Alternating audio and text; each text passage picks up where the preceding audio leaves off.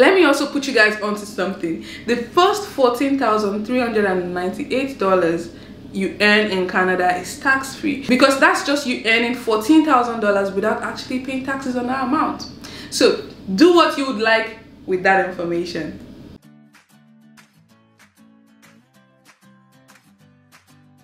Hey guys, it's your girl Wiz Queen back again with another video. If this is your first time here, thank you so much for joining. Please consider subscribing below and ensure you turn post notification bell on. On this channel, I share information on personal finance, fashion, and lifestyle. And if you're a returning subscriber, you know the vibes. Please give this video a thumbs up. Don't hesitate to leave a comment below, and don't forget to share with your friends as well. As you can see from the title in today's video, I'll be sharing with you guys 10 ways to legally reduce your taxes. Yep. You heard that right. Yes, there are several ways for you to take advantage of the loopholes in the tax laws and reduce your taxes. So today we'll be talking about some of them. So without further ado, guys, let's get started. So the first way would be to make contribution to a retirement account. In Canada, it's called RSP, and in the US, it's called 401k. So making contribution to a retirement plan would allow you to reduce your taxable income right now and defer your taxes to a future date. And one of the best things about utilizing this medium would be that you can actually invest those funds in that account into any kind of investment you prefer, and whatever profit or gains you make on that investment would be tax-free. Isn't that exciting? The second way for you to reduce your taxes would be to register an incorporation. So a lot of wealthy people take advantage of this because businesses pay lesser taxes than individuals, and individuals and businesses are considered as two separate entities, which means they are seen as individual taxpayers, and different tax situations could apply. For a business, most business expenses are tax deductible. So you can incur like traveling expenses, it could be regular operating costs, it could be office expenses. Almost anything for a business is tax deductible. Whereas for individuals, there is a gray area as to the amount of things that you can write off as tax expenses or tax deductions.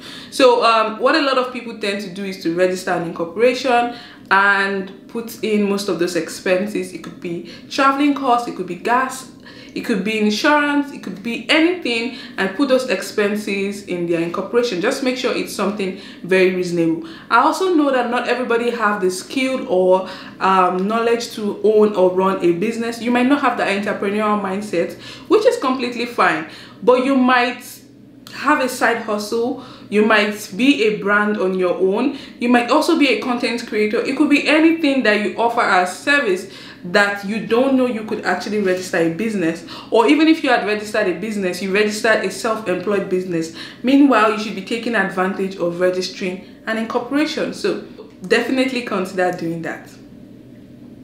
The third way for you to legally reduce your taxes would be to take advantage of tax credits. The Canadian government or the CRA has a whole list on eligible tax credits that you can take advantage of. Definitely take a deep dive and research to look into that list. If you take advantage of tax credits like donations, so when you make donations, you can reduce your taxes by doing that. There's also HST GST credit or GST HST credit, anyhow it's called. It's also a very great way for you to reduce your taxes. There's also Ontario Trillium benefits. There are a lot of tax credits that people are not even aware of. So definitely do a quick research and know which one would fit your tax situation. Another way for you to legally reduce your taxes would be tax deductions. If you had seen my previous video, which I'll link up here, you would have learned that tax credits and tax deductions mean two different things. So tax deductions would be able to reduce your taxable income, and by so doing, you'll be in turn reducing your taxes.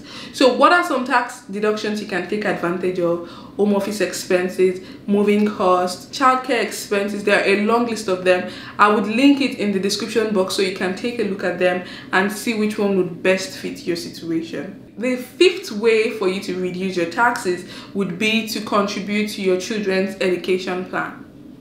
So if in Canada it's called RESP, that's the Registered Education Savings Plan, what this allows parents to do is to contribute for their children's future education, for maybe like college or university or medical school, and by contributing into that account, they would be able to reduce their taxes. So take advantage of this if you have a child and you'd like to sponsor their education in the future.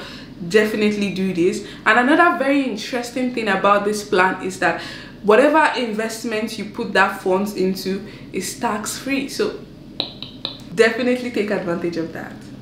Number 6 on my list would be to hire a family member.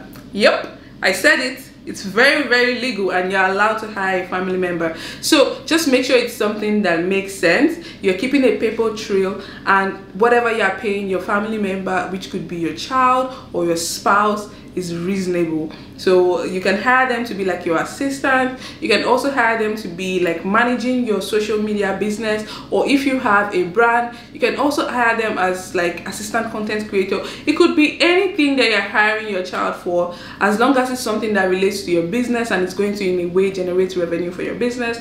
You can definitely do that.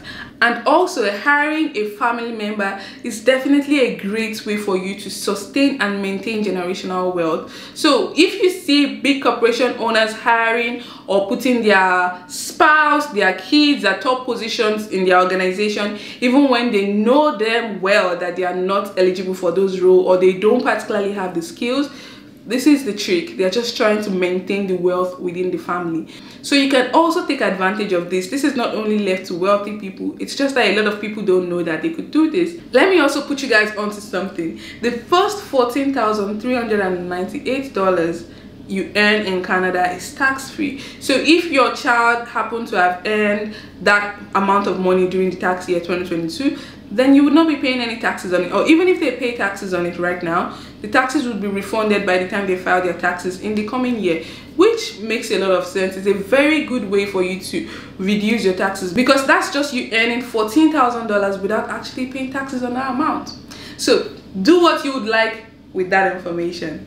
A great way for you to also reduce your taxes would be to take advantage of employer benefits. So some employer would offer to match your RSP contribution, and remember we said if you make RSP contribution, you'll be reducing your taxable income. So like if your employer is offering to match your RSP contribution, not only are you making more money by doing that or accepting that offer, you're also going to be reducing your taxes, because instantly your taxes would not be charged on that portion of your payroll.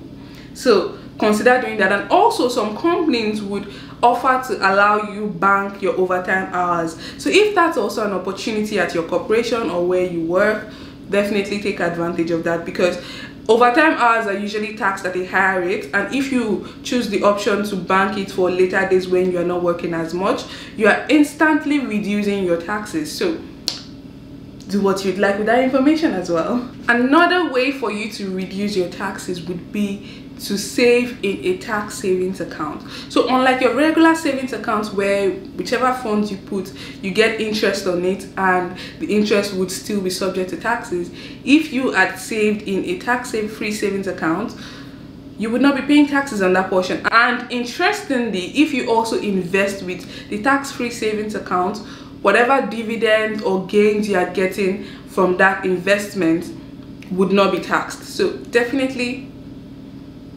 run to your bank or whichever financial institution you're using, decide to open a tax-free savings account. Utilize that. Don't just use your regular savings account. Just take advantage of the tax-free savings account. Number 9 on my list would be to not sell an asset or reinvest the capital gains. So say for instance you own a property and you sold your property. Instead of taking out the gains that you made, just go invest it in another property. That way you are building your wealth. If you also get dividends from your investment, just go for the option of reinvesting that dividend or invest the funds into another stock. Don't withdraw the cash, because once you withdraw the cash, you could be subject to capital gains tax. Except you had invested in tax sheltered account, then you might be protected from paying taxes on your gains. We're almost at the end. So the last item on my list would be to hire a tax professional. So if your tax situation is not that complex, maybe it's very straightforward, you can decide to do your taxes yourself. But if you have like a more complex situation, like you have a business, you have a family, you have a spouse that also has another business, you can consider hiring a professional to help you file your taxes, because they probably have more knowledge and exposure regarding benefits, tax deduction, tax credits that you could take advantage of and that you are not possibly aware of. So consider hiring a tax professional that could help you file your taxes, and you can definitely save some change for yourself. But definitely weigh the options. If you think that your situation doesn't necessarily require for you to hire a tax professional, then you can just save your change and file your taxes yourself. Anyway guys, that's pretty much it for this video. If you learned something new, please smash the like button. If you're yet to subscribe, please consider subscribing right away. Turn the post notification bell on as well, and I'll see you guys in my next video. In the meantime, stay confident. Bye guys.